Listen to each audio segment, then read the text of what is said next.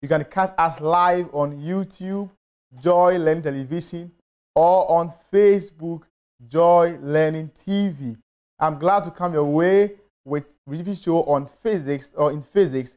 And Kpabi Albert is my name as usual, and you can call me Pius. Tonight, I'm so happy to be here because I know we are going to have a very great time as we go through the show.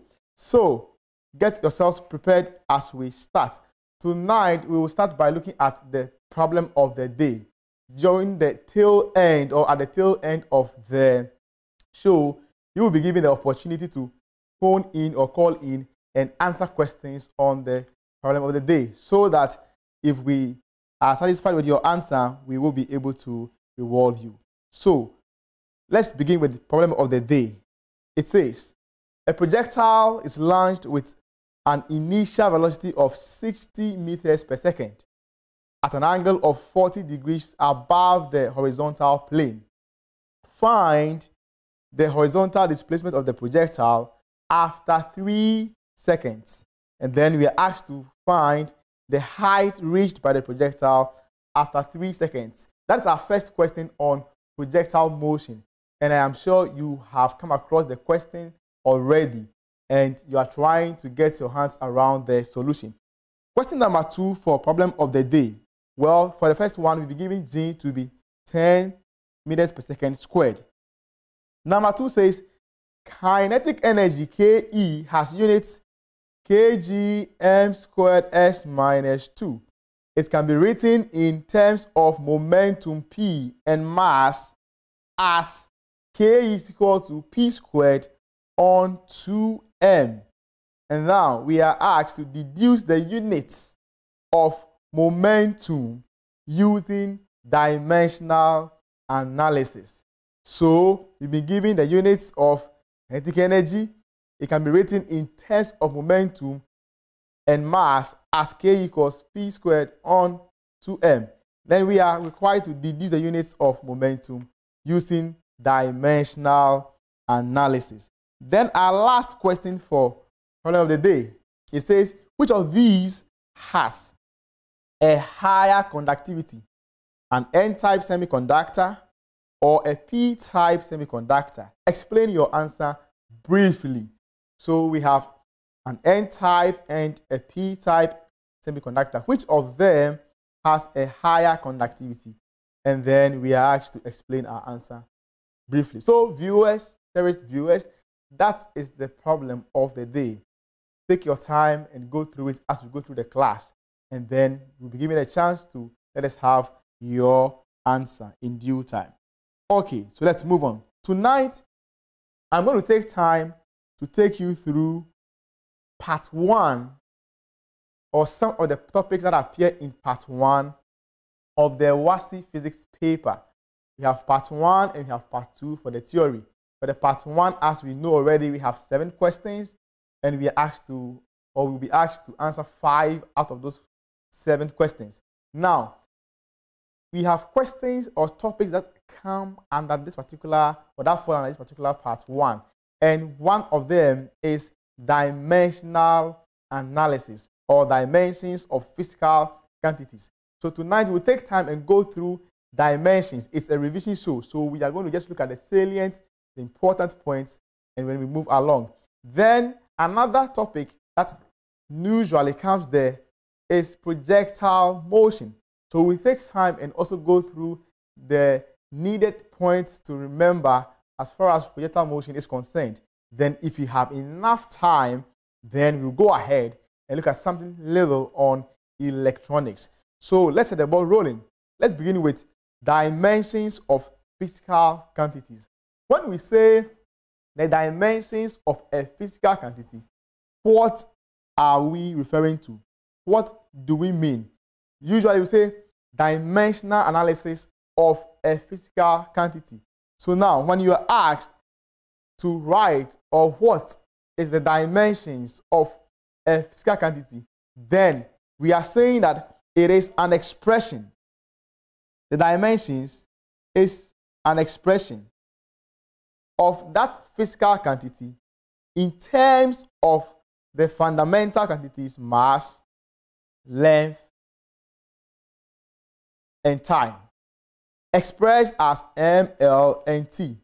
So in summary, all I'm saying is that when you are asked to write down the dimensions of a physical quantity, then you are asked to put down an expression in the first case. So the dimensions will give you, or the dimensions are an expression. And that expression involves mass, length, and time.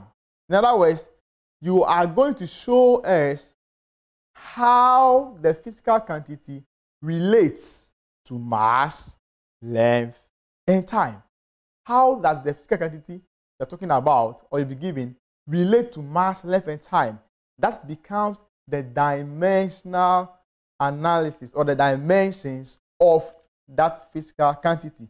So the dimensions of a physical quantity is just an expression of that physical quantity in terms of mass, length, and time. And in this case, you represent the mass by capital M, the length by capital L, and the time by capital T. We could also say that the dimensions of a physical quantity are the powers to which mass, length, and time are raised in order to represent that quantity. So the powers to which mass, length, and time are raised in order to represent that quantity. So we are talking about only the three most important, well, if I should put it, fundamental quantities in physics, which is mass, length, and time. So in your dimensions, you're going to only be talking about mass, length, and time. Here, MLT, MLT. And take note, they are in capitals, or they are capital letters. M, capital L, capital T. So you're going to just be writing some expressions that involve M, L, and T. That is it. As simple as that. So quickly, let's move on. How do we represent them? I have a table for you. So we are going to represent mass by M, capital M, length by L, capital L, time by T, capital T. Take notice. So mass, capital M, length, capital L, time, capital T. That is how you are going to represent the dimensions. Okay, how is it written? Things to note. Number one, a square bracket is used to show that a physical quantity is being expressed in its dimensions. So, if you have a physical quantity and you want to express that in its dimensions, then you have to use a square bracket. And let's pick an example. We are saying that we are going to use mass, length, and time. So I have mass like this. This is just mass. If I should put mass in square bracket, then I have this. Then it's no more just mass. It is telling me that, or all I'm saying is that I'm going to write the dimensions for mass. Then that becomes capital M. We can look at length. This is just ordinary length. So, if I should put length in square brackets,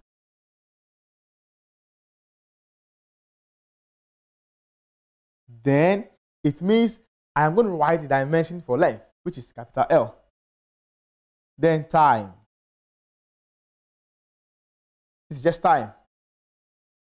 If I should put it in square brackets, it means I'm going to write the dimension for time, and that will be a capital T. So take note that a square bracket is used to show that a physical quantity is being written or is being expressed in its dimensions. Number two, there are quantities we call non-dimensional quantities. These quantities do not have dimensions. So when we encounter them in problems we're supposed to solve, we ignore them because we can't find their dimensions. Why? most of the time, most of these quantities do not have units. It's not all the time though, but most of the times, some of these quantities do not have units, SI units. So we can't really write down their dimensions. I'm going to give some examples. Well, I have constants. So 2, 50, pi, all these are constants. They are non-dimensional quantities. They are dimensionless. Relative density, the ratio of probably density of a substance to density of water. So because you have density as numerator, density also as the denominator, the units of these quantities will cancel out, and you don't have a unit for RD or relative density. In that case, we are saying that they are non-dimensional quantities. Their dimensions cannot be found. Mechanical advantage, ratio of load to effort, dimensionless. Velocity ratio, distance moved by effort on distance moved by load. Distance numerator, distance denominator. They cancel out, the units cancel out, they don't have a unit, and so we can find their dimensions. All right, so let's try and find the dimensions of some quantities. The first one is area. Then I have volume. Then let's pick the first two, area and volume. One of the things you have to take note of is this. Until you know the formula, the expression for the quantity, you cannot write down its dimension. That's pretty quite an issue you have to battle with. It means that you need to know the formula for a number of quantities, so that when you are asked, you should know what to put down. Then you can find the dimension. So I'll begin with area. So I'll just write area. What's the formula for area? Length times the breadth. Good. Then now I want to write the dimension for area. So I'll put area in a square bracket.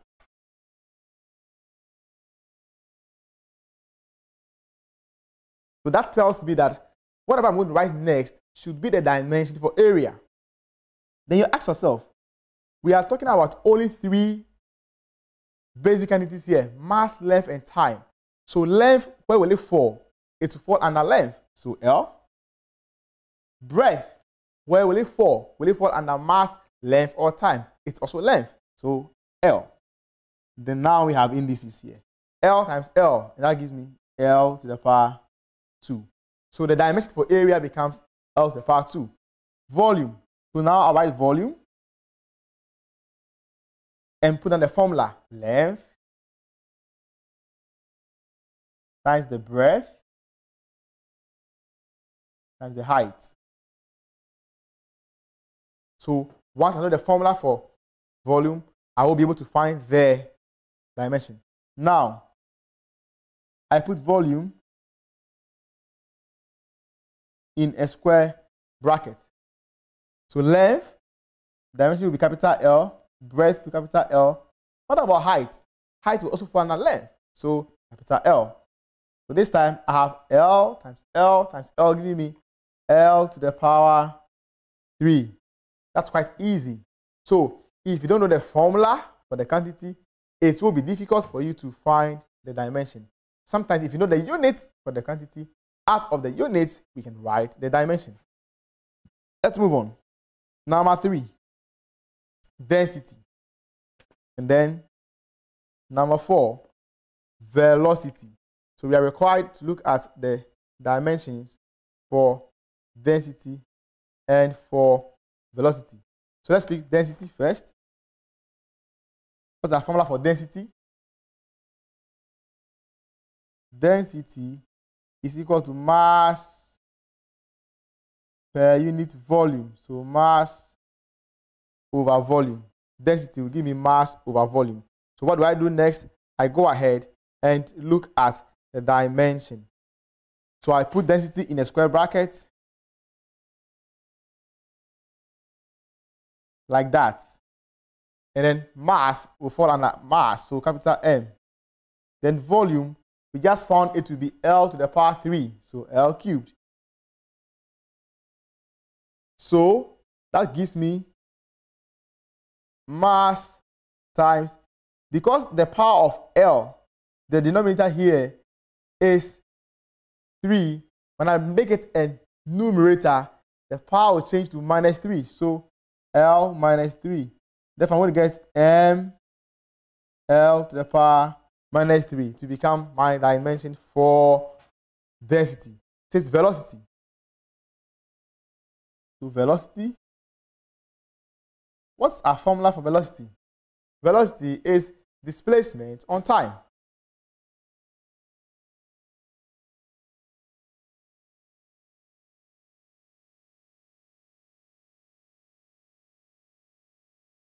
Good. So now I write velocity, put it in a square bracket.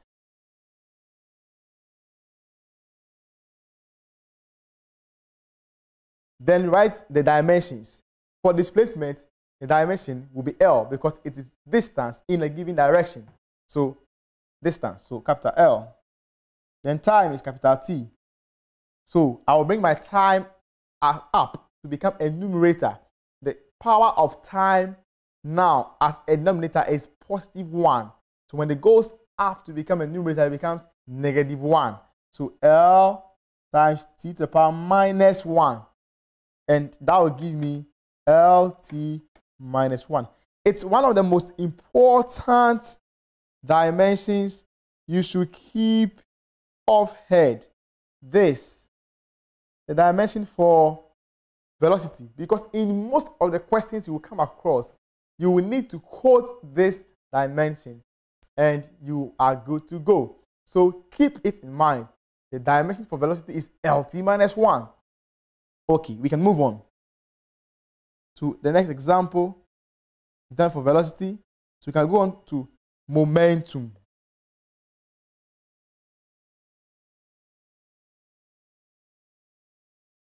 Momentum.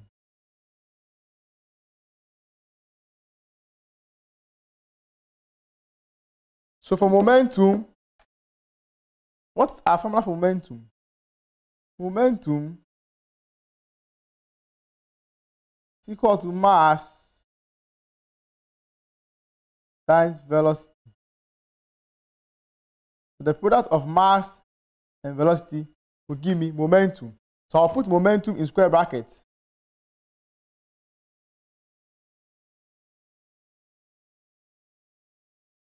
It means I'm going to write its dimension. And for mass, it's capital M. That's it. And velocity, just found it out. LT minus 1. So that gives me M LT minus 1. That becomes our dimension for momentum. That is not difficult. That is quite easy to deal with. Then I'm looking at acceleration and force. So we look at the two, acceleration and force.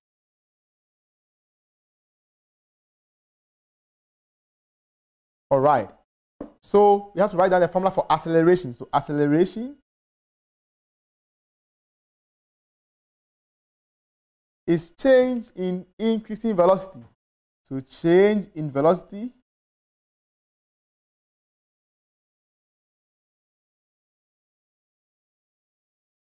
in increasing velocity or with or over time taken. As simple as that. So we put acceleration in square bracket.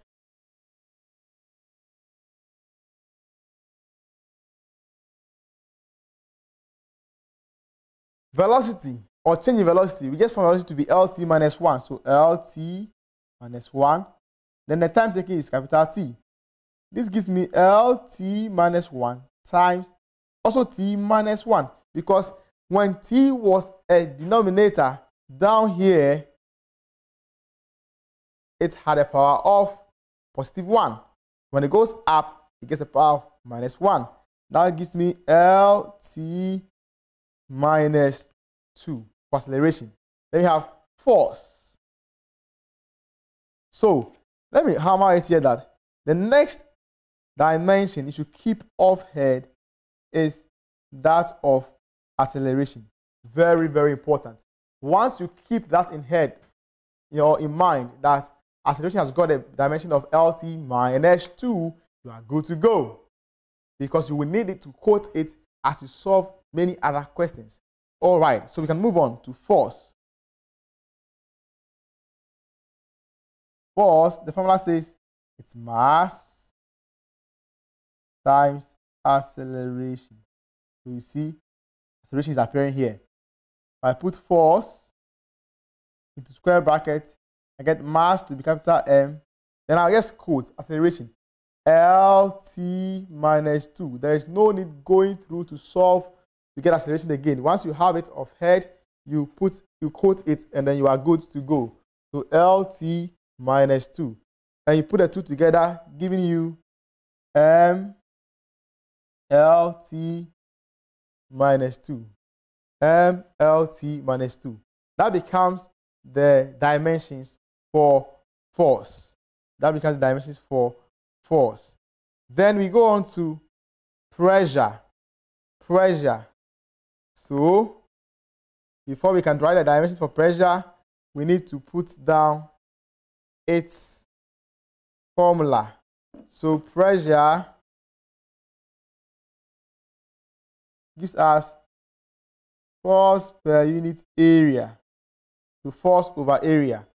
So, we put pressure in square brackets. Force, mass times acceleration. So M for the mass, LT minus 2 for acceleration. So LT minus 2. All over, area was L to the power 2 or L squared.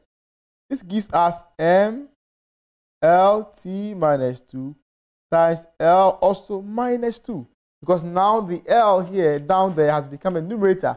So the power changes, becomes L minus 2.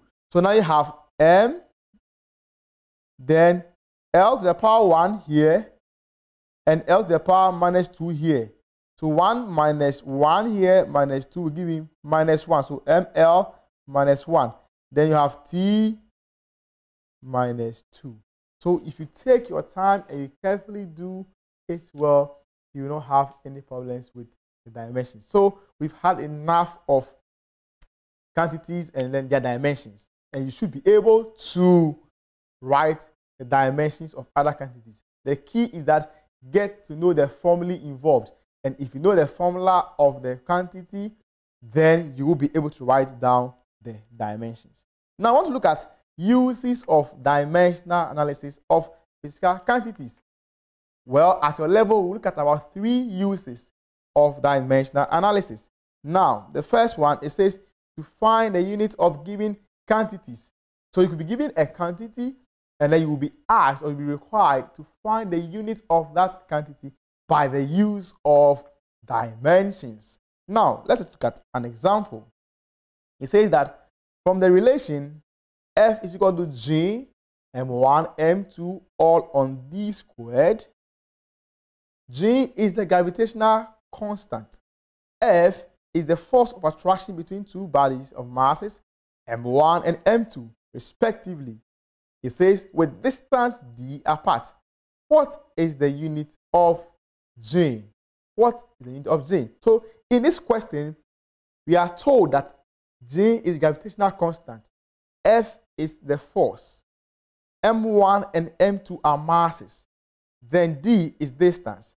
I'm going to caution you here. Whenever you are given a question like this, stick to the definition of the parameters given to you by the question or in the question. Maybe in this question, you are told that M is for mass. Good. In another question, M might not be mass. It may not be mass. It may be something else. So you stick to the definition of the terms given in the question. So in this case, we are told F is force, M1, M2, they are masses, D is distance. So, how do we find the unit of G? In the first case, before you can find the unit of G, you have to make G the subject of the relation. So let us try to do that. We will make G the subject of the relation.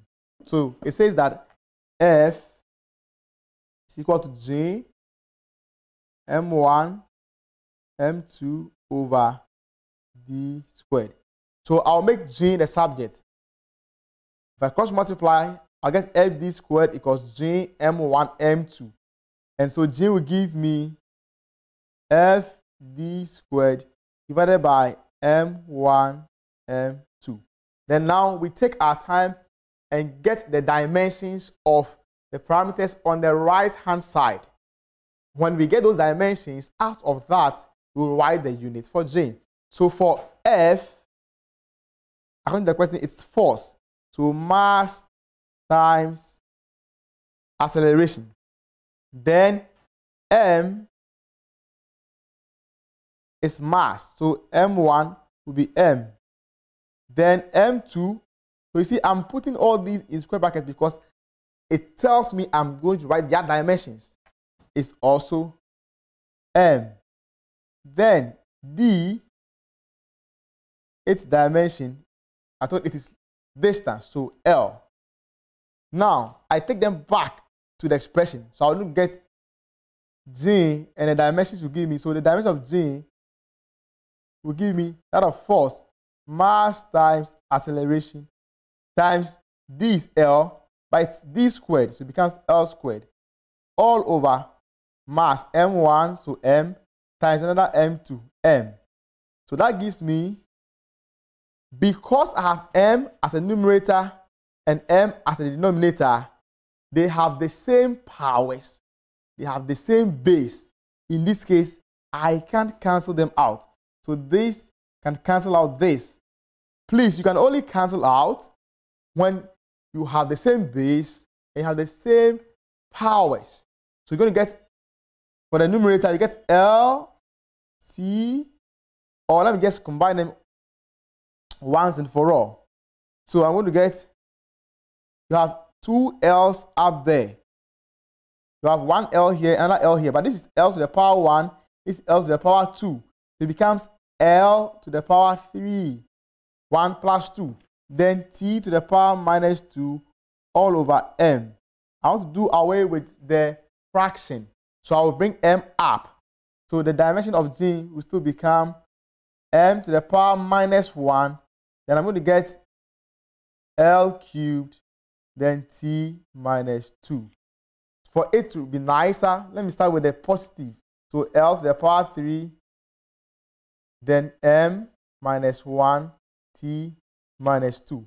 So in this case, these are the dimensions of G, but I'm asked to find the unit of G. So then I'll say, therefore, the unit of G is. So out of the dimensions, I'm going to write the unit. So I pick the unit of the dimension is L. L stands there for length. What's the unit for length there? That gives you meter. So it is meter, M to the power 3, the cube. Then M stands for mass. The unit is kilogram. So kg. And the power is minus 1. Then T stands for time. The unit is second. So S and then minus 2. So the unit of G becomes meter cubed, the kilogram, the second squared. Meter cubed, M3, the kilogram, kg minus 1, S minus 2. At this juncture, we will go on a break, or we take a breather, and we will come right away and continue with our revision show. Stay tuned. We'll be back in a jiffy.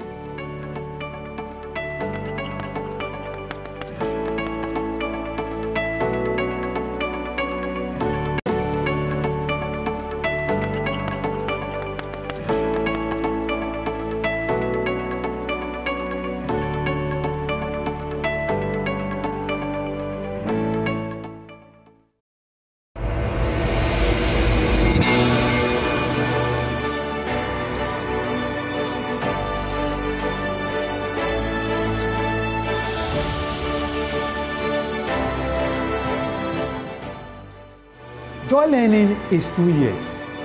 Oh, how time flies.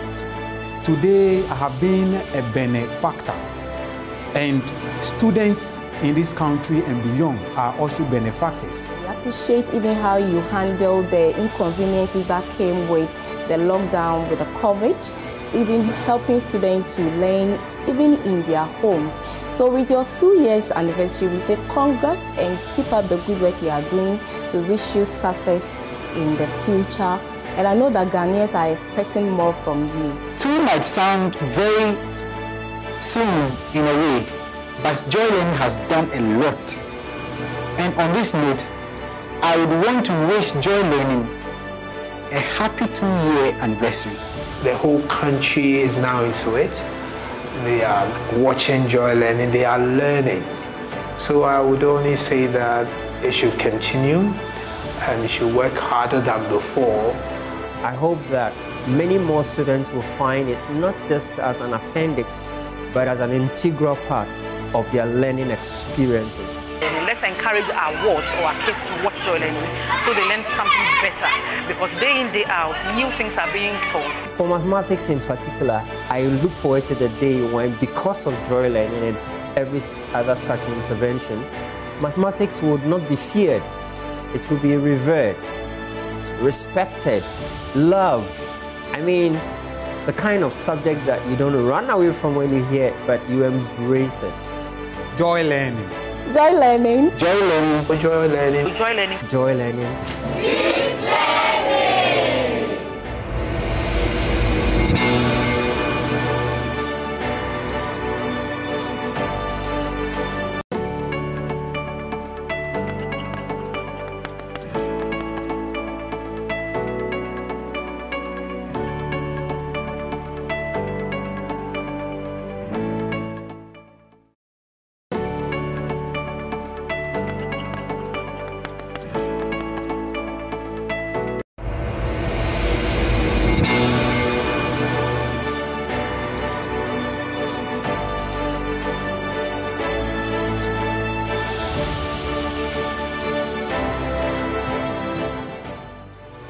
In the past 2 years, Joy Learning has given students around the world access to free content.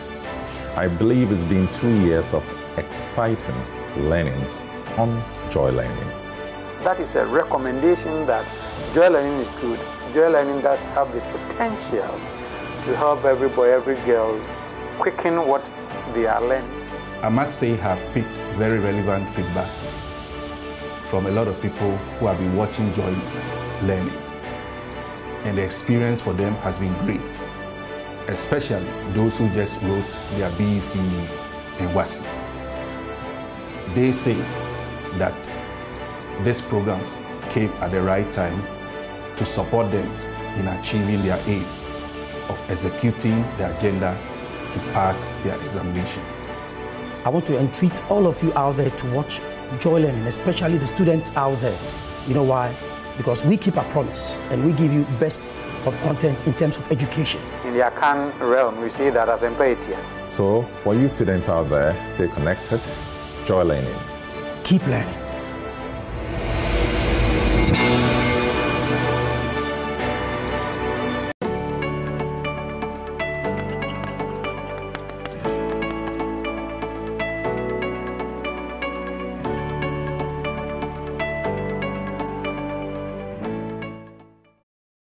Welcome back. We have been looking at the uses of dimensional analysis, and we've gone through the first use to deduce the units of given quantities. Now, the second use of dimensional analysis is to check whether an equation is valid, correct, or not. So we say we can use dimensions to check the validity of an equation or not. So, how do you go about that? Let's take an example. It says that the velocity v of longitudinal waves in air of density rho under the pressure P is given as V is equal to square root of P on rho.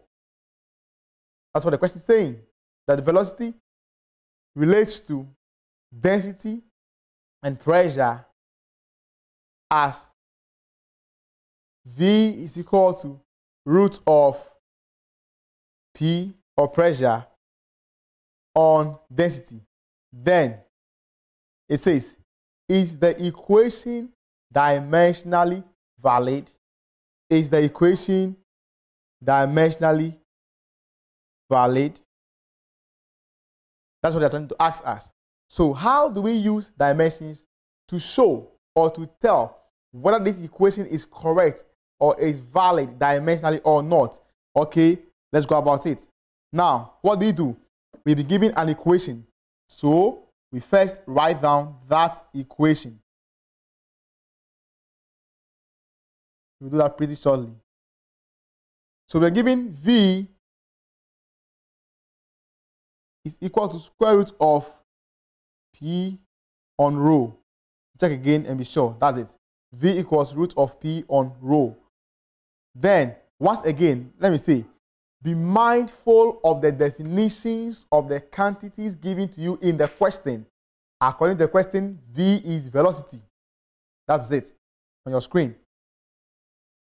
V stands for velocity. Rho stands for density. P stands for pressure. So we keep that in mind. Then we move ahead. So now we try to write the dimensions. So for V, it says velocity, which will be LT minus 1. For P, pressure, which is force mass times acceleration over area, which is L squared.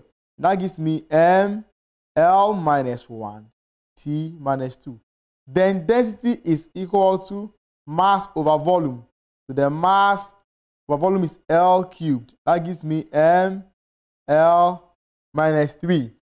Now, let's put these dimensions back into the expression. So you're going to get LT minus 1 is giving me our P is ML minus 1 T minus 2 all over ML minus 3. Now take note here. Whatever we have under a square root sign is the same as raising all that to the power half. So I'm going to raise everything I have here on my right hand side to the power half. Let me start by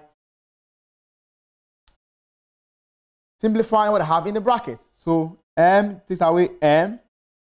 I can only do that because both have the same base, have the same power or powers. So I have LT minus 1 being equal to, now I have L minus 1 T minus 2. I'm going to bring my L minus 3 down here up to become times L positive 3. Now all to the power half. Are we good to go? Yes, we are. So LT minus 1 gives me, I'm going to simplify what I have in the bracket. So I have L to the power minus 1 times L to the power 3.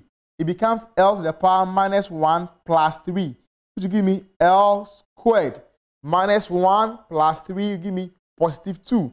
Then I have T minus half. Then all to the power half. So I'm going to open the bracket on the right hand side by multiplying each power in there by half.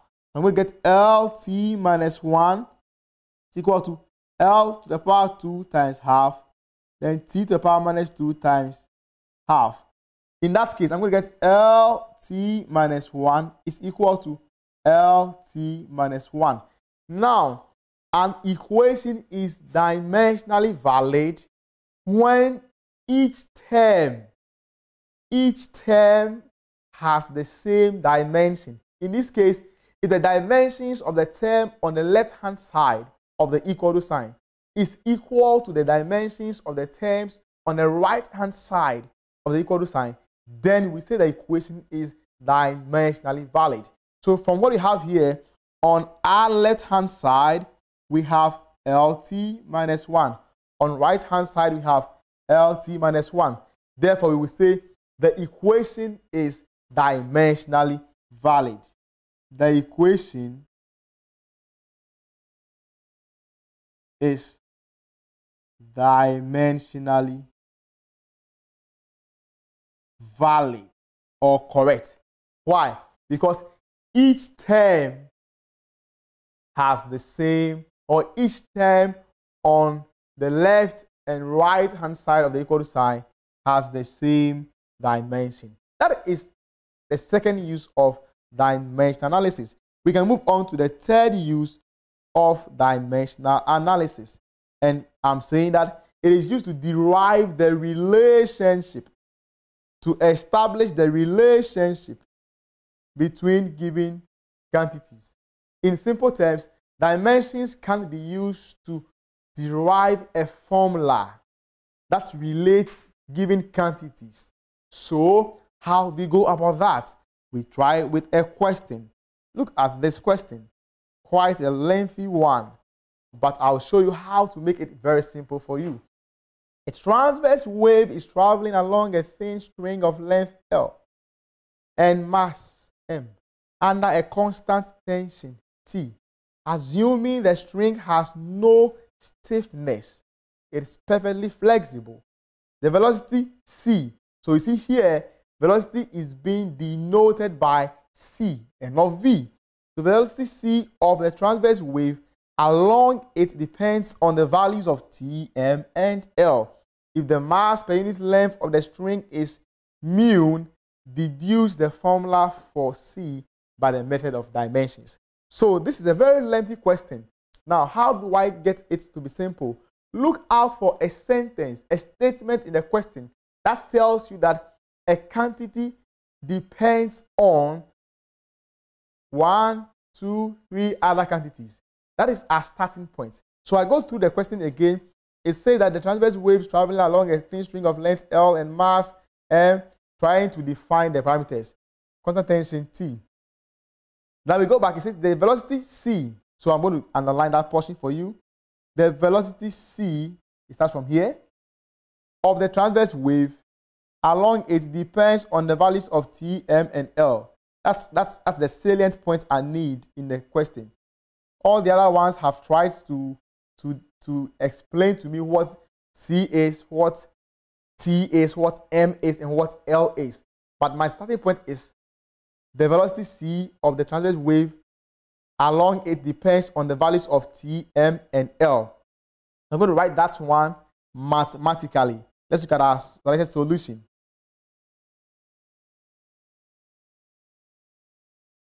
Good. So it says that the velocity C, I'll say C, depends on, so I have the sign of proportionality, the values of T, M, and L. So it depends on T, M, and L. So we cannot work with this sign of proportionality. Therefore, we change it into an equal to sign, and then we introduce a constant, which is K. So C will give me K, then I have T, M, and L. What do I do next? I'm going to give them powers. The powers will help me to know how they relate. So let me say A, B, and C. Or since I have C here, we can change and make it X, Y, and Z. So that we're going to get X, Y, and Z. It could be in a different order. It could be X, Y, Z. Whichever way. Give the parameters powers. Then we move ahead and go and write down the dimensions. According to the question, C is velocity. So its dimension will be LT minus 1. Then T, according to the question, you go back to it, check it. It says that tension T. So tension is a force. So mass times acceleration, MLT minus 2. Then for M, it says mass. That's okay. And for L, it says length. And they are in the question. Check it. So it says mass M, length L. So we are good to go. So what do? We put these dimensions back into the expression. I'm going to get L T minus 1, giving me K. Then the tension is M L T minus 2. The power is Z. So we put it there. Then M is the mass. So times m. The power is y, and L is the length, power is x. What do we do next? Let's open the bracket. To get LT minus 1 is equal to K mz LZ T minus 2Z. Good. Then times m to the power y, L to the power x. Let's group like terms. So LT minus 1 gives me K. I have two m's here. So I have m, 1 to the power z, 1 to the power y, and they are all positive. So y plus z. So y plus z. Then times, I go to L. I have L here, I have L there too. Power x and power z. They are all positive. So x plus z. Then I go to t. I have only one t here. The power is minus 2z.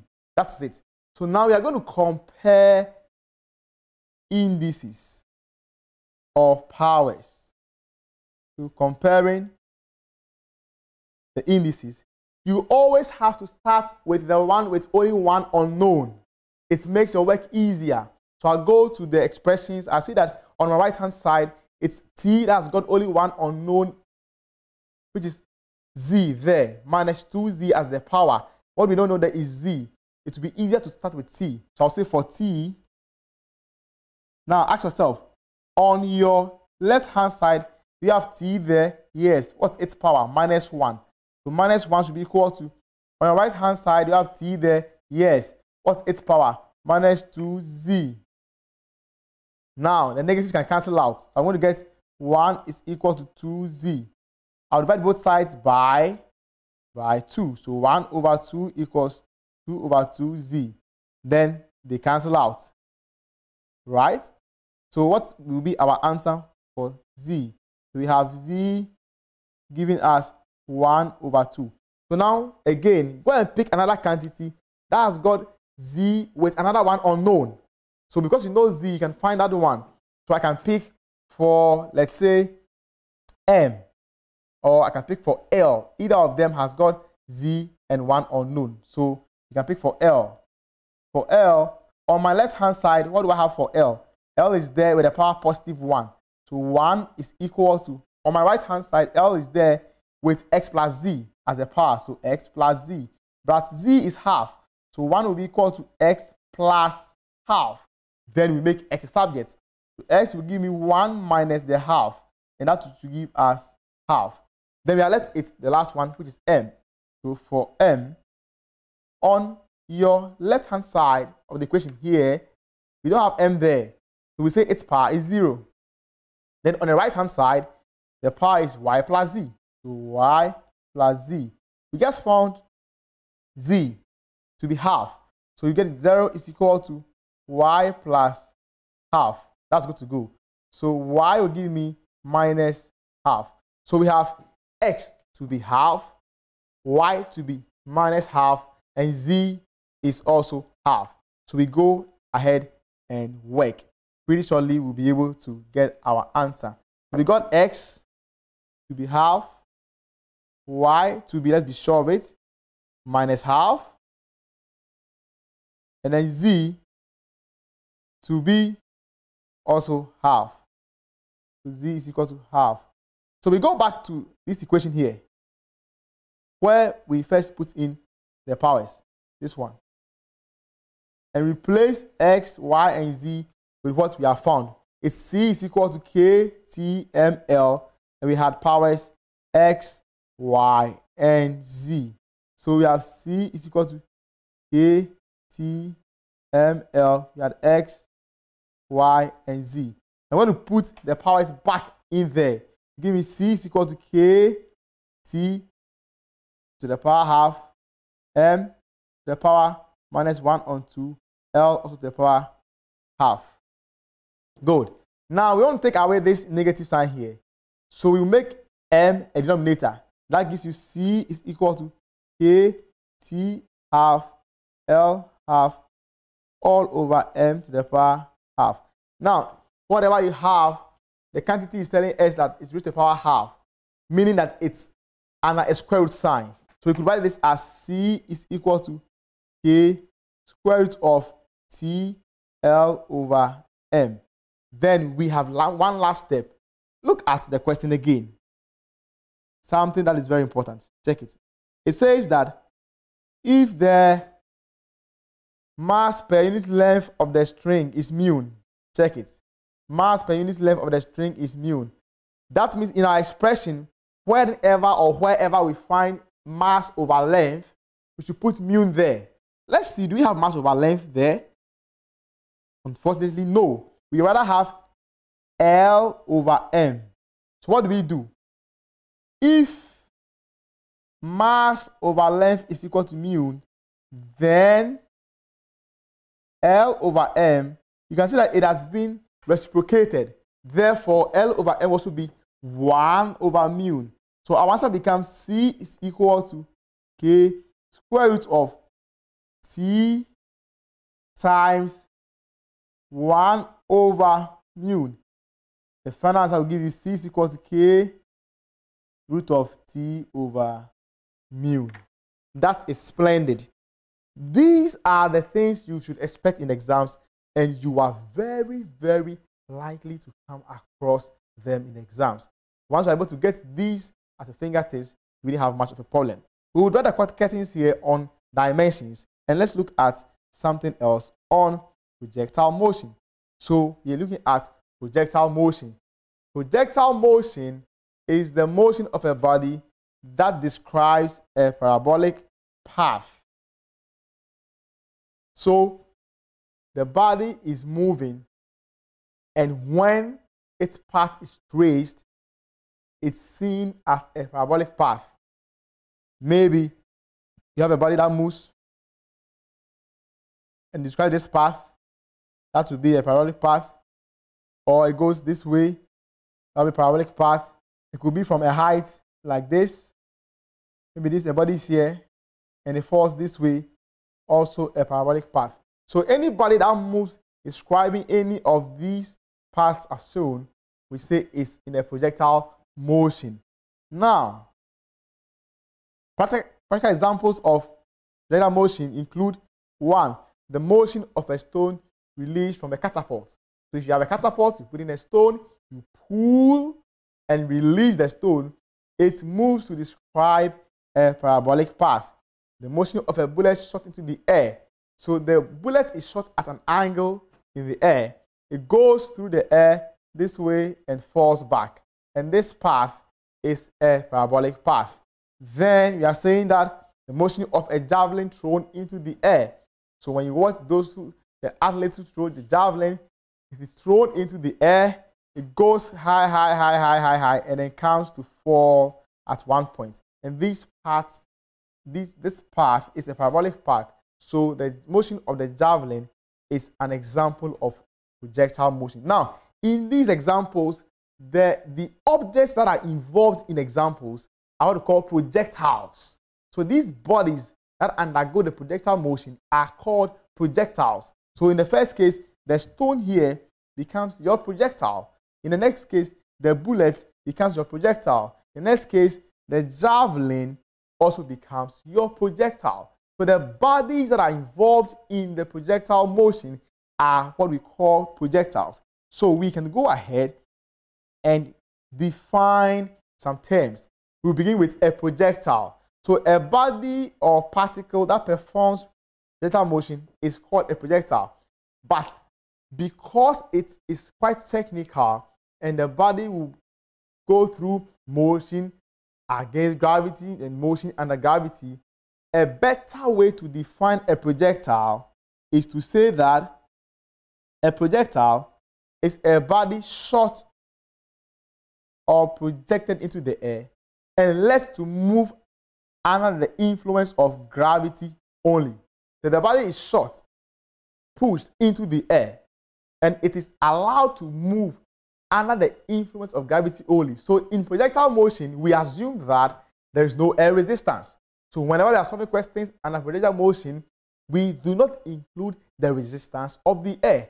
So we assume the body has been shot into the air. It's allowed to move under the influence of the force of gravity only, and that is a projectile. Sometimes a projectile is also called a missile. So in some questions, you'll be told that a missile is launched, a missile is projected.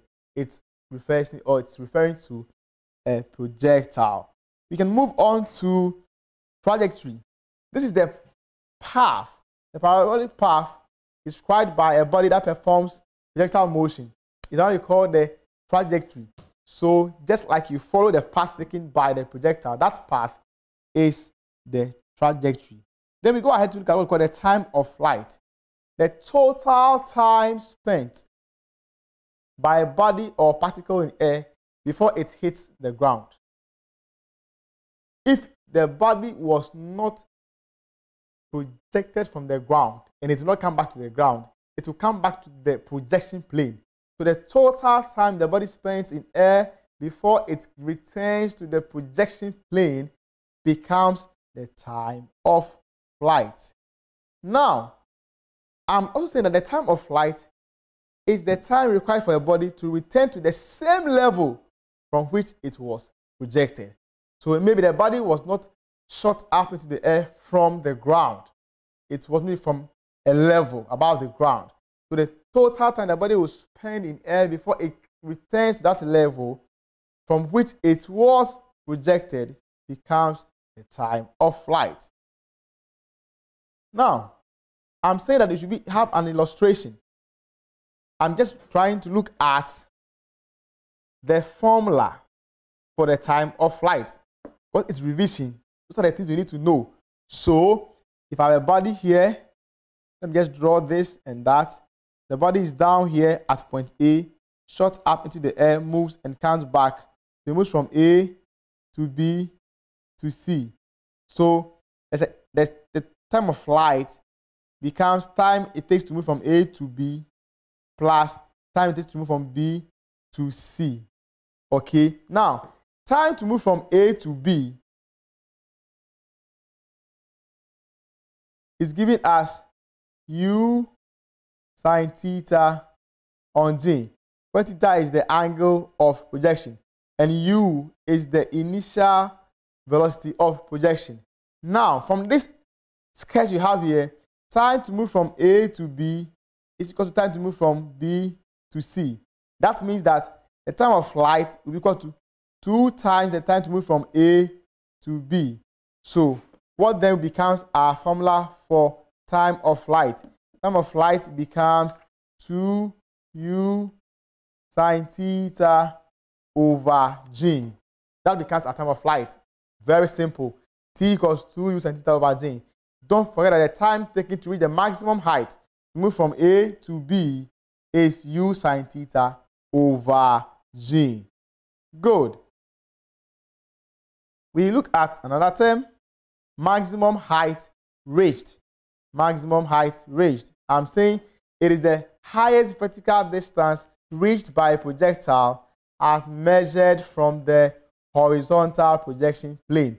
The highest vertical. So look at the word vertical there. Distance. The highest vertical distance reached by the projectile as measured from the horizontal projection plane. Good. So, I want to look at another definition. We can say that it is the vertical distance from the plane of projection to the point where the projectile stops for a moment. Stops momentarily. Let me just give an illustration. So I have a body. From this point here, A. It goes and comes back to C. So A through to B and then to C. The maximum height reached I can show in this diagram with this distance, which is, let me see, H. The maximum vertical distance that the body can reach from this projection plane here is H. Now I say that the body moves from here. So when this body moves from A, it goes along this trajectory with the velocity U. making an angle theta with the horizontal. It goes, it gets to B here. From A to B, the motion is against gravity, so it's going up. A body cannot be going up and falling down at the same time. No.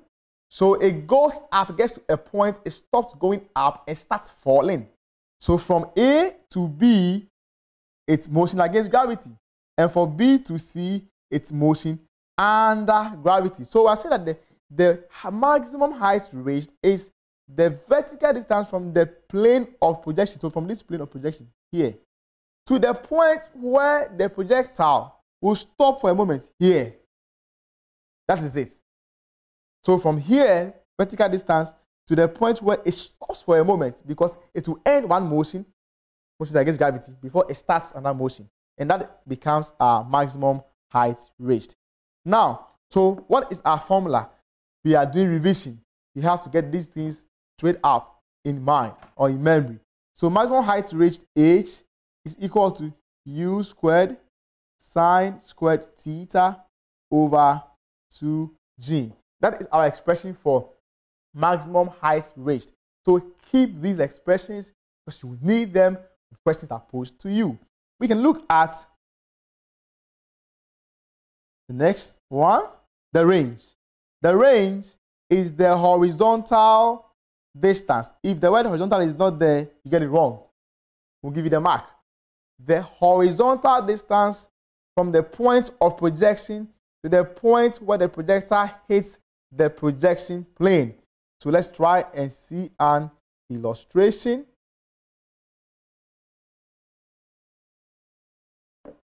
Like that. So let's take this as our projection plane. Then we take a body from here, A.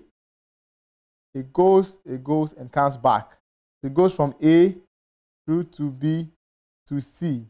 Now take note that as the body moves from A, you have initial velocity U, to B, and moves from B to C, it covers a distance horizontally. And that's what we call the range.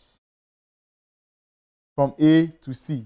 So from A to C becomes the range. Becomes the range. So it moves from A through to B and to C. And in doing so, it covers the distance horizontally A to C. And that is the range. That is the range. Very important. Making an angle theta with the horizontal. Now we move ahead. So I'm saying it is simply the horizontal distance traveled by a projectile. What then will be our formula for range? It says range is equal to u squared sine 2 theta over g. Very important. Range is equal to u squared sine 2 theta over g.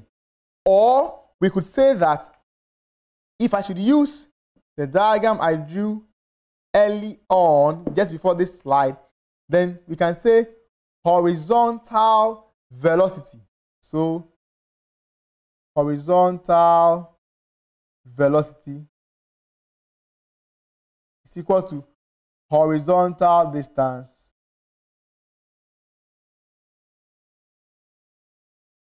over time taken.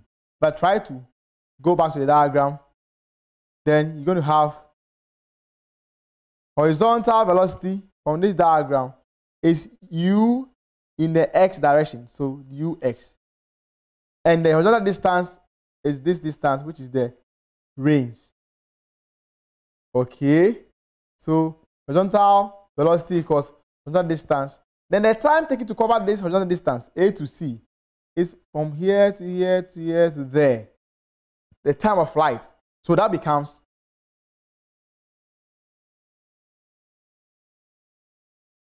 the ux will give me the range over the time of flight. To mean that the range will give me ux times the time of flight. Don't forget that ux is the same as u cos theta. So the range could be r equals u cos theta times the time of flight. Once you have these equations, no matter how the question will come, you will be able to answer the question. Now, we can look at the maximum range. Good. The maximum range. Now, I had R equals U squared sine 2 theta over J. Now, the range will be maximum, okay, when the sine function in this expression is taken away. In that case, I mean, let us put the sine function to 1. If you put that to 1, you're going to get sine 2 theta equals 1. In that case, I'm going to get 2 theta equals sine inverse of 1. Sine inverse of 1 will give me 90. So I have 2 theta equals 90 degrees. I divide both sides by 2 because I want theta. So theta will give me 90 degrees on 2, which is 45 degrees. So the range will be maximum. So R will be maximum. R will be maximum when theta equals 45 degrees. Very important. In that case, I'm going to get R maximum equals U squared sine 2 times 45 degrees over J. 2 times 45 will give me 90. Sine 90 will give me 1. Therefore, R maximum will give me U squared on J. So whenever you are given a question, you are told that the projectile covered the maximum range, then indirectly you have been told that the angle of projection theta is 45 degrees. Sorry, the angle of projection theta is 45 degrees. Or when the question asks you what value of theta would give the maximum range, you say theta is equal to 45 degrees. We'll end by looking at the factors that affect the range of a projectile. The factors that affect the range of a projectile.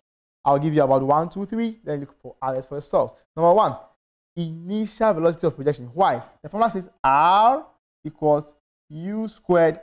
So U here is the initial velocity of projection. And it says sine 2 theta over J. So it means that the angle of projection, theta, so the first one is the initial velocity of projection, which is this U here. It will affect it. That's it. Second one, angle of projection. This theta here will affect the range. Then the acceleration due to gravity. This is G. G here will also affect the range. So right from the expression for range, we can tell factors that affect the range of a projectile. It's now time for us to go through some past questions on what we have done so far and see if we have had a firm grasp on it. Before that, we'll take a breather. We'll just take a short break. Get your calculators, get your pens ready, get your books ready. I'll be back in about a minute. We'll start solving some past questions. So we'll take a breather. Be back shortly.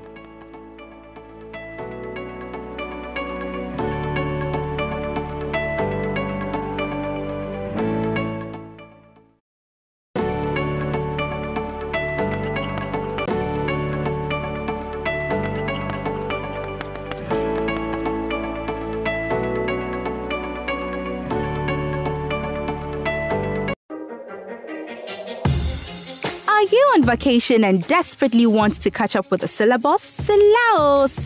Don't fret, because Joy Learning is giving you free extra classes not only on TV but on Zoom. Did you encounter any challenges with certain topics at school? Bring them here and we will help you get it solved with no sweat, Charlie. We are offering you a one-on-one teaching and learning opportunity with our award-winning TV teachers. Is it mathematics, general science, English language, or any of the elective subjects that you had challenges with? Meet our teachers for easy solutions. How do you join these free extra classes on Zoom? 1. Download the Zoom app from the Google Play Store or the Apple App Store. 2. Create your username. 3. Look for our Zoom meeting password on all our social media handles every week. And voila! You are good to join our virtual classroom from the comfort of your home. Make a date with your facilitator this Saturday at 12 noon prompt. The Joy Learning teacher and you, we don't stop learning. Joy Learning. Keep learning.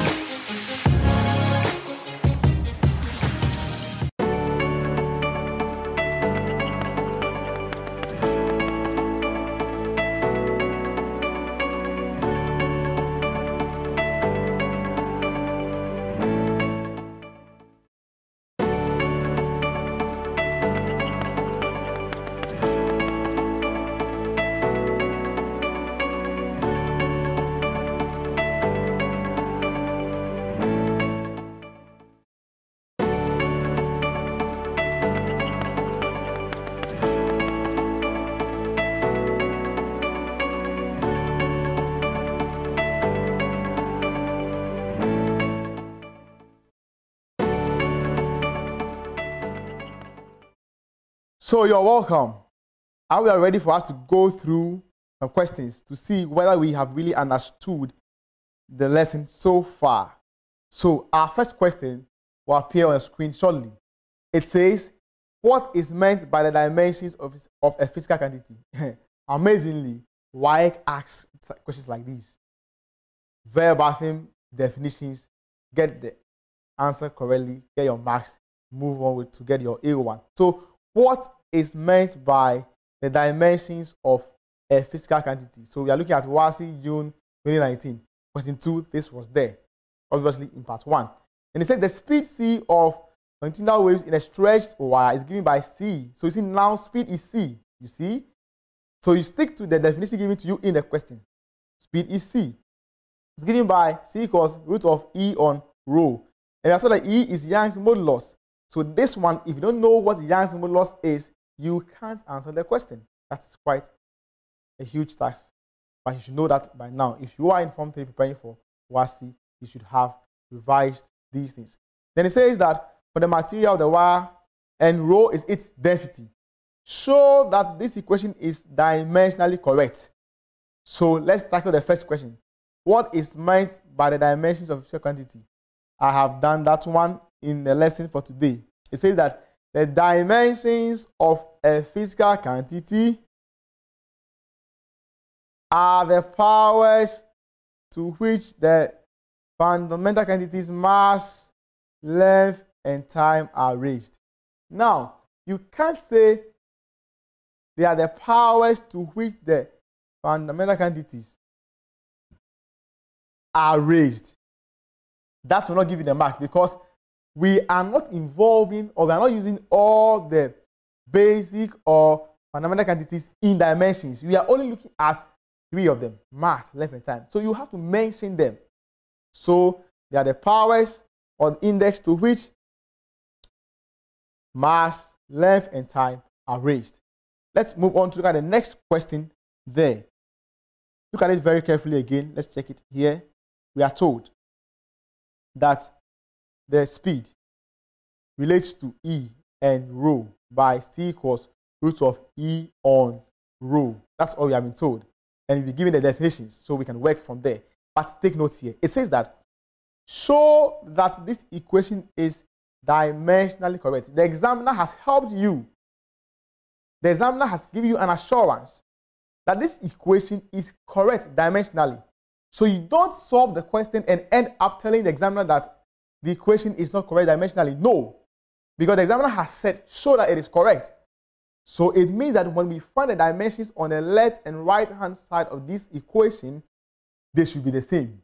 And if they are the same, then indeed the equation is correct dimensionally. So C is equal to root of E on rho. That's what we have.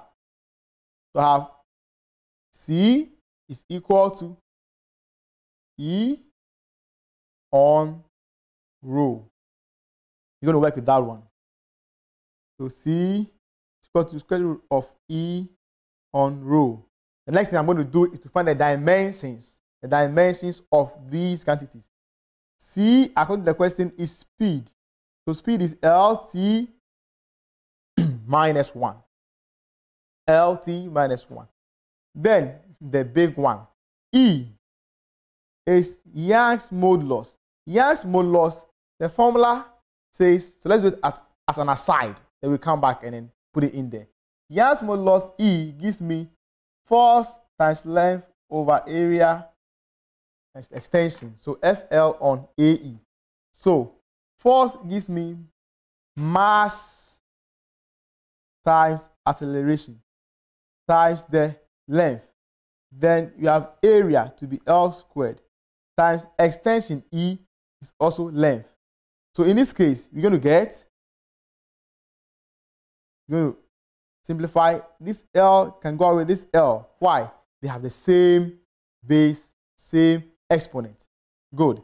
So we go ahead to get E giving me M LT minus 2 times L minus 2. Don't forget L down here has a power of 2. A denominator, it becomes a numerator minus 2. Finally, I'm going to get m. L is power 1. Here is power minus 2. So to be 1 minus 2, you give me L minus 1 and T minus 2. Just like pressure, because it hasn't been lost.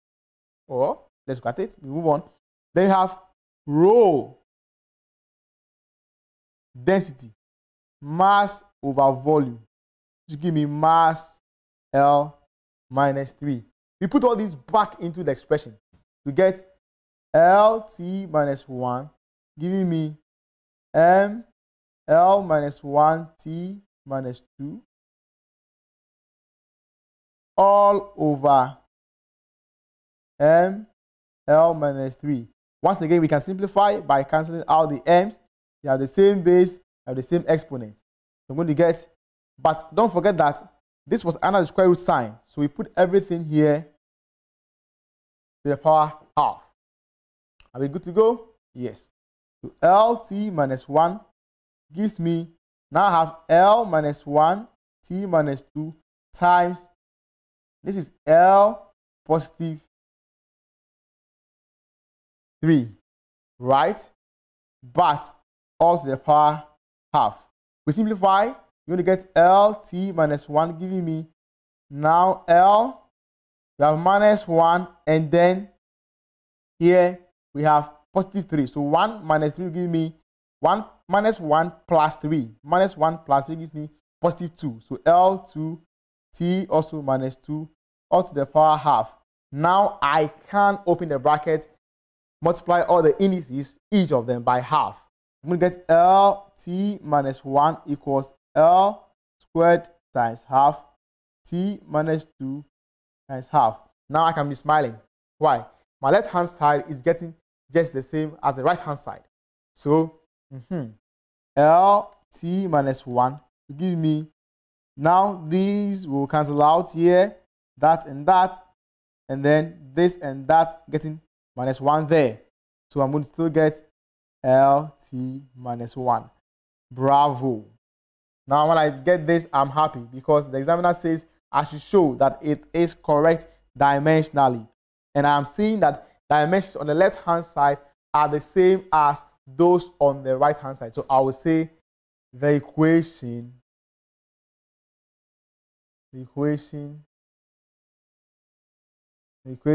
EC equal to root of E over rho is dimensionally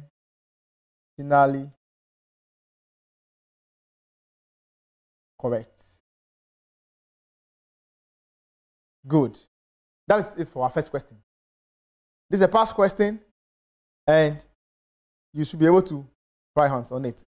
Next question, question number 2. It says a bullet is fired from a gun at 30 degrees to the horizontal. Very important.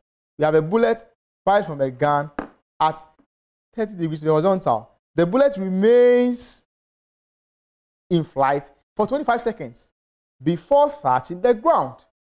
Calculate the velocity of projection. So we can start solving this question by putting down our parameters.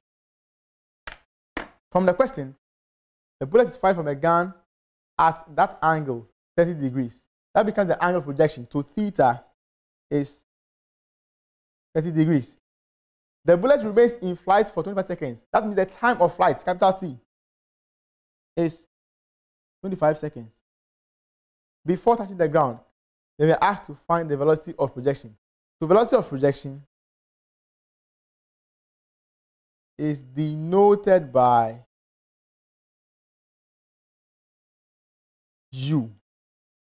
So we have time of flight. In the expression for time of flight, you have U. So we can take that formula and try to find U. So it says T is equal to what? 2U sine theta over G. So it means in this question, G will be needed, which is 10 ms minus 2. So our G is 10 ms minus 2. So what do we do?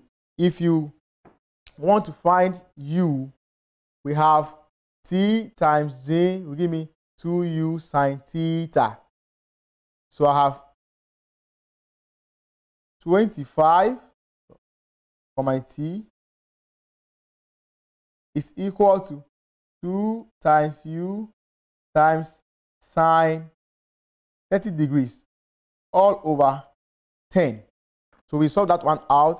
Sine 30 gives me 0.5 or half times 2. That will give me 1. So the numerator will give me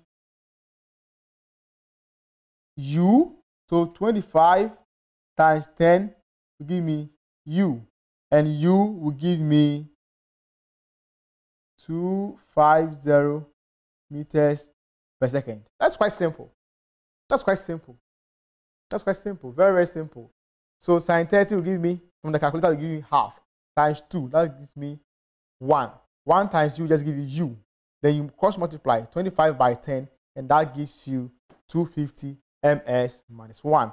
That's it for our question number 2. You can go out and look at question number 3. Then it says, what's a projectile? This is also a past question. WASSCE June 2015, question 1. What is a projectile? Then it says another thing. Give the reason why the horizontal component of the velocity of a projectile remains the same at every point of its flight. Ooh. So the question is giving us something interesting, that when you pick a projectile, its component horizontally of the velocity remains the same at every point of its flight. We will take our time and look at that one, but it's very important. Okay, fine. Let's pick the first one. A. What's a projectile? It says, a projectile is an object. You just looked at it not long ago. An object thrown or projected into the air and left to move under the influence of gravity only. A projectile is an object thrown or projected into the air and left to move under the influence of gravity only. That's a projectile. So, if I should take the trajectory of a projectile, I'm trying to see how we can answer the next question. So the trajectory is this way. From here, this is an initial velocity u. So A to B to C. This initial velocity u is at an angle, so theta, the horizontal. It means that at every point in time, u is inclined to the horizontal. So you have a vertical component and you have a horizontal component. So if I should pick, just say here, u, when the body is going up, I'll find the vertical component going up like this. Let me say uy is that component. But the body is going up and it's going towards the right-hand side. So I'll find its horizontal component, ux, going that way. When the body gets here, it stops moving upwards for a moment. So u in the vertical direction there becomes 0. That's changed. But the body is still moving towards our right. So u in the x direction will be there, like that. Then when the body gets to, let's say, a point down here, the body is now coming downwards. So its velocity in the vertical direction, uy, will be coming down. But this ux, the body is still going to our right. So you can see that at this point, the body is moving from A to B. It's motion against gravity. Therefore, uy will be decreasing. The initial velocity, its component in the vertical direction, will be decreasing as it moves from A to B. Then see, it becomes 0 at this point here. So you see, it's decreasing, becomes 0 at this point B, because it starts moving upwards for a moment. Then it starts moving downwards. Therefore, at this point, uy is increasing because it's now moving under gravity. So it's increasing. That's okay. What of UX? Look at UX. Look at where it is now. It's UX here. It's UX here. It's UX here. And according to the question, this component, let's go back to the question. It says, give the reason why the horizontal component of the velocity of projection remains the same. So this component I'm talking about here is UX. And UX remains the same throughout the motion. It's here, it's here, it's there, it's the same. Why? The answer is that whether the body is moving against gravity A to B or anti-gravity B to C, the acceleration to gravity will not influence it because it does not act in the horizontal direction. So the answer is that the acceleration due to gravity or acceleration of free fall due to gravity does not act in the horizontal direction. Because it does not act in the horizontal direction, UX will remain constant throughout the motion. So our answer will be that let me use the writer one.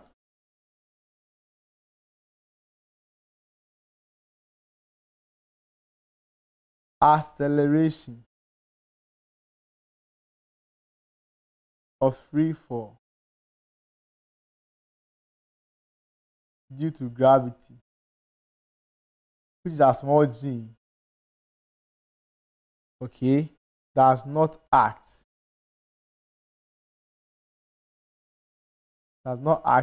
in the horizontal direction.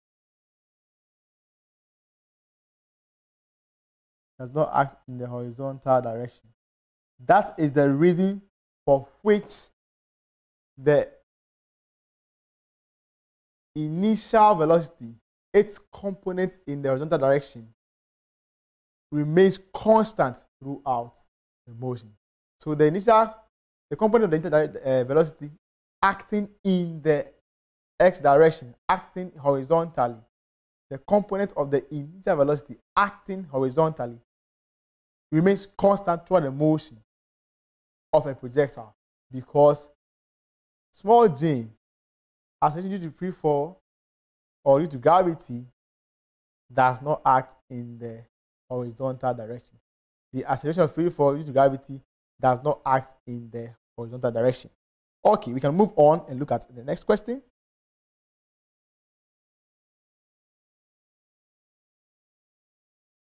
It says that a body is projected at an angle of 30 degrees. That is question number 4 for us. Here it is WASI, June 2015, question number 2. A body is projected at an angle of 30 degrees to the horizontal with a velocity of 150 meters per second. Calculate the time it takes to reach the greatest height. In other words, time it takes to reach the maximum height. So we are asked to calculate. Then we will be given additional information. Take J to be 10 ms minus 2, and we should neglect air resistance. All right. So we can solve this question in 2 ways. So what are those 2 ways? Let's pick the first one. Before that, let's put our parameters. Be given the angle of projection. So theta is giving me 30 degrees. We'll be given the initial velocity of projection, u, to be 150 ms minus 1. Then, of course, g is there, 10 ms minus 2. So, I can just write down my formula for time taken to reach the greatest height, which is the time it takes to move to the maximum height. And that is t is giving me u sine theta over j. So t will simply give me, what's my u? 150 times sine, what's our theta? 30 degrees over 10. Good. And t will give me 150 times sine 30. Okay, divided by 10. I'm getting my answer to be 7.5 seconds. So 7.5 seconds. That is one way we could solve this question. Is that not simple? It is simple. Or we use Newton's third equation, or first equation of motion will do for us. For projectile motion, the normal equation we have for Newton's equation of motion, the first equation says V is equal to, this time the projectile is moving up against gravity. So the body is moving up against gravity, so V equals to U minus GT. But we have to modify this a little bit to solve our question, because this is for a projectile motion. And so the velocities are looking at vertical velocity finally, and the initial velocity also there. So Vy, Uy. And Uy is U sine theta. So you can get Vy equals U sine theta minus GT. Good. Don't forget that at the maximum height, the final velocity of the body becomes 0. So Vy will give me 0. Is that okay with us? Yes, it is. So it means that this is going to give me 0 is equal to U sine theta minus GT. Then we are going back to our equation that we used. So I can put 0 here. What's our U? Our U was given to us as 150 times sine 30 degrees minus 10 times t. Are we good to go? Good. So 150. That gives now, I'll bring minus 10t across to get positive 10t is equal to sine 30 times 150. And that's giving us 75. So we divide both sides by 10. So 10t on 10 is equal to 75 on 10. What do we do? We cancel out that and that. So I'm going to get t is equal to 75 on 10 will give me 7.5 seconds. You see, just like we solved the earlier on.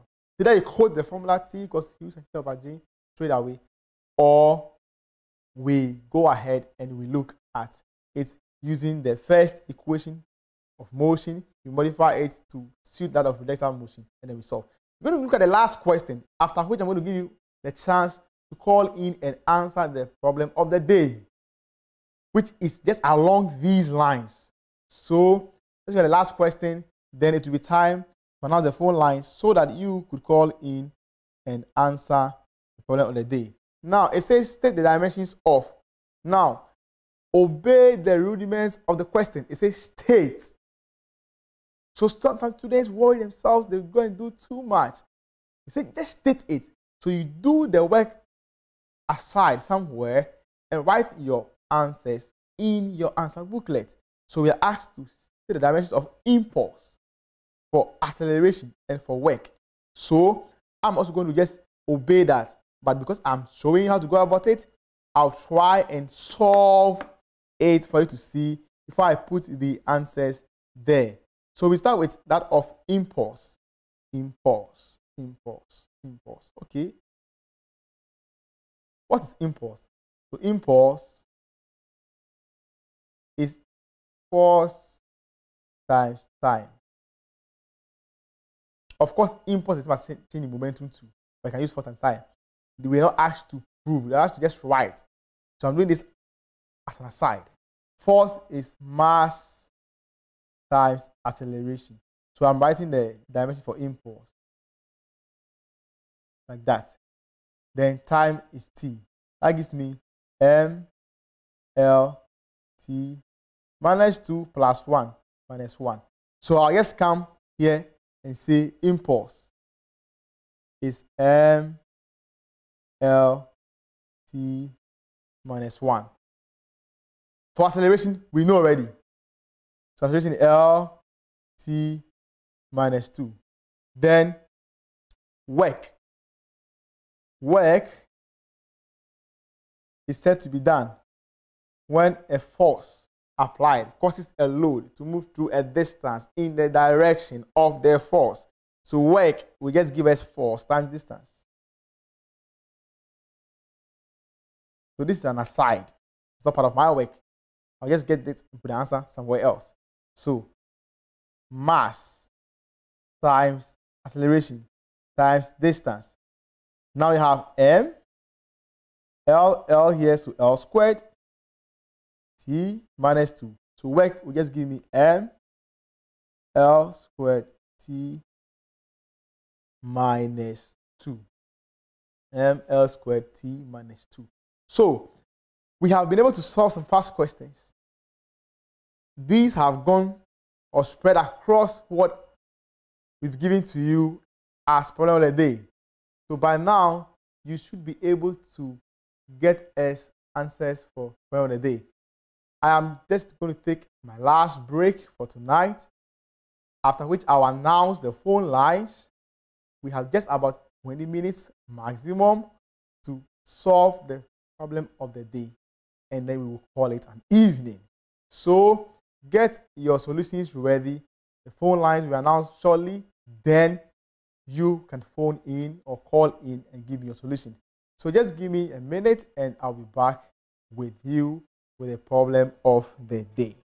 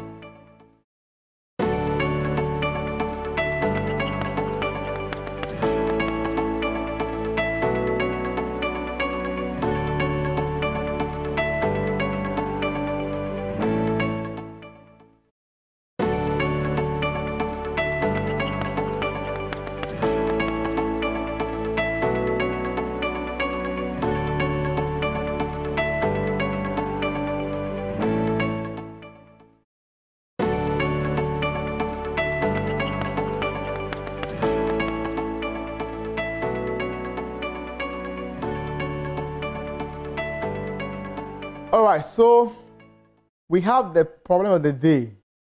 We are told a projectile is launched with an initial velocity of 60 ms minus 1. In the meantime, we have the lines shown on your screen: 030-2211-705, 030-2211-706. You can call in and solve this problem you have on your screen. But before that, until that, I will be talking about the problem and be looking at how we can solve it, and then we move on. So 030-2211-705, 030-2211-706. So as I was saying, we are told that a projectile is launched with an initial velocity of 60 ms minus 1. So we'll be given the velocity of projection to be 60 ms minus 1 at an angle of 40 degrees above the horizontal. So the angle of projection is 40 degrees. So you can put this down like U is equal to 60 ms minus 1.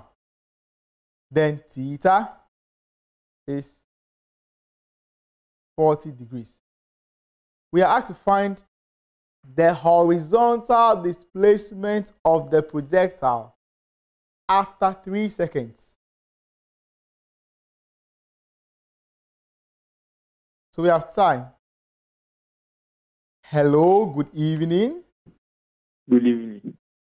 Your name, please, and where you're calling from? My name is Jones. I'm calling from Aku. Your name is Jones? Yes. Calling from where? Bremen. Bremen. Jones, you are welcome to the revision show. Are you going to help us solve the question? Yes, sir. Thank you, Jones. Please go ahead. Okay. Sir, the horizontal displacement. Okay. I had my answer to. Okay, I think we've lost Jones, but before you call him, please kindly mute the volume of your TV set or your device watching us via, and please mute the volume of that device and just listen via or through the phone so that we can have a very smooth conversation. Thank you for helping us out. So get your TV set or your device volume muted so that we can talk through or via the phone line. So we move on. We'll be given time to be 3 seconds, and we are asked to find horizontal displacement of the projectile. That's our A. So A says horizontal displacement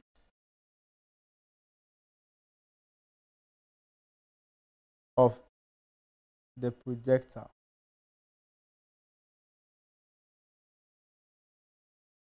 Maybe I can give it S, but in the X or horizontal direction. So S, X. I have Isaac on the line. Good evening, Isaac. It looks like we've lost Isaac too. Keep trying. We hope to get you through the show. So I want to say S in the horizontal direction. Now take note that this is not the range. It is asking you how far the body has gone horizontally after 3 seconds. So this is not the range. Be very careful with how you go about this question. Okay, so we're still waiting to get you on the lines. So we are going to look at the equations of motion that will help us to solve this question. S, displacement. We've been given U, initial velocity of projection. We've been given a time. Okay. Then we also have G at our disposal. But mind you, this is horizontal distance we're talking about. So in considering this distance, because gravity does not act in the horizontal direction, it's not going to play so much of a role in solving this question. So very, very important. So we could just say S subscript X is equal to U X T, okay, Should I say minus or plus? Well, because we're going to look at it's going up and down, either way should help us. So plus half gt squared. Why either way will help us? Because if it's minus, it doesn't really affect the right-hand side of the equation or the other part of the equation, which is half gt squared here, because g is not included. But we are looking at uxt. So if g is equal to 0, because g is not acting in the horizontal direction, then that equation, or this equation here, reduces to sx equals ux times t. That's very important. But again, ux is u cos theta. So on the face of the question, it looks so simple, but then you have to apply a deeper understanding. So in that case, I'm going to get sx equals u cos theta times t. So now we can put in our values. You get sx equals, what are you? 60 times cos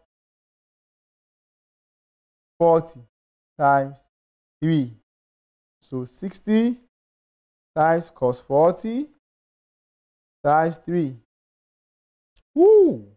I have 137.88799 and moves on. So I will say 137.9, and the unit will be meters.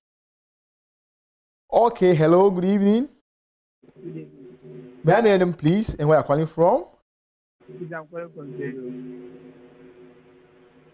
May you speak up for us, please? I'm calling from Pedro. What's your name, please? Daniel. Daniel. Yes. Daniel, where are you calling from, please? I'm calling from Aguna Sedo. Aguna Sedo. Okay, Daniel, go ahead. You don't want to help us solve the question? Okay, please, the question has not come yet. Come again. The question has not come yet. I can't hear you. I can't see the question. Okay, that's the question on the screen. Can you see it? Yes. Fine, so you can go ahead and let's see. Please, question 1. Okay. Okay.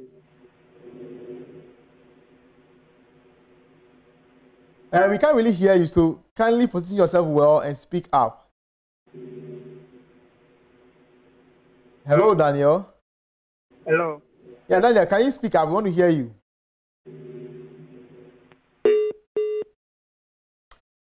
So we've lost Daniel too, but I have done justice to the first part of the question. I've been able to give you the horizontal displacement of the projectile after 3 seconds. And this is how we go about it. Pick up this equation, s equals ut plus half gt squared. But because we are looking at horizontal displacement, we give it a subscript x. So x there, x here. And because g does not act in the horizontal direction or x direction, g becomes 0. You get ux times t. Ux is u cos theta. So u cos theta times t. We put in the values and we get our answer. Quickly, we are asked to do a second thing, the height reached by the projectile. Here too again, after 3 seconds. So B says height reached by projectile after 3 seconds. How do you go about it? This is vertical displacement. So I'm going to use the same equation I used in the first case, but this time you are looking at vertical displacement. So I'm going to say S is equal to UT again. You don't have a problem. Minus half GT squared. Why? I'm going up to the maximum height. So you're going up against gravity, so it's minus. But vertically, so SY, UY. uy is u sine theta. And t has been given to us to be 3. We put it in. Sy will give me 60 sine. So u times t times t. So that's 3. Then it is u sine theta. So let me just put my sine theta there before I bring my 3. So 60 times sine theta, which is 40 degrees, times 3. Good. Minus half. So the whole thing here times 10. G is now acting times 3 squared. Good. That will give me my answer. You punch this out, and that will give you 70.7 meters. That's quite simple. So this time the same equation, but now there is G, and we are going up against gravity. So minus. Let's be the last equation that we can go. Hello, caller. Good evening. Good evening. Can you please speak up? I can't really hear you. What's your name and where you're calling from, please? My name is Hamdinam. We can't hear you at all, please. Hamdinam. Hamdinam. Yes. Can you please speak up for us? My name is Hamdinam. So where are you calling from, please? We are getting a feedback from you. Can you put off the volume of your set so that we can hear from the phone? Okay. So that we can hear you, please. We can't hear you. I said I'm coming from Tambale. All right. So we have the last question on the screen, and we are asked to find the units of momentum using dimensions. So from the expression, we try and make momentum the subject. So we go ahead. We have Ke giving us P squared on 2m. So what we do? We are trying to make momentum the subject so that we can find its units. So I'm going to get 2m times Ke, and that will give me momentum squared. So momentum will just give us square root of 2m times Ke. That means I'm going to get 2m times Ke all to the power half. 2 is a dimensionless constant, so we leave it out. So we're going to get m for the mass times Ke. We're given the unit of Ke in the question. It says Ke is kilogram meter squared second squared. So kilogram for mass, then meter squared for L, which is length squared, and then it says per second squared. So time to minus 2, but all to the power half. That's very good to go. All to the power half. So we move on there. We're going to get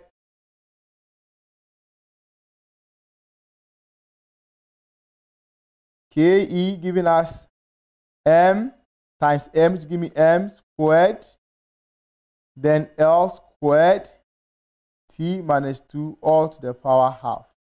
That gives me m squared times half, L squared times half, then t minus 2 also times half. That will give me m, L, because they are going to cancel out. So this goes out with this with this. And then this will give me minus 1. So I'll give me mlt minus 1. Therefore, we say, therefore, the unit of momentum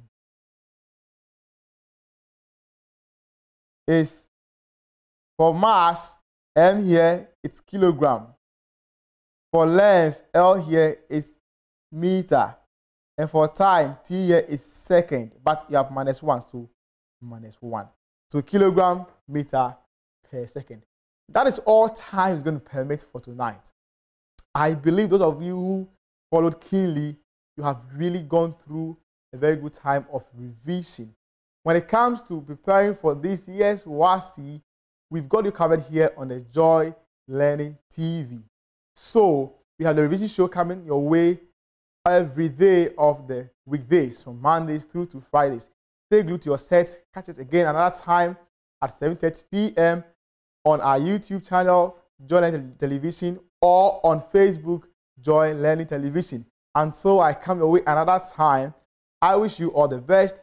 Have a good night and take very care of yourselves. See you again.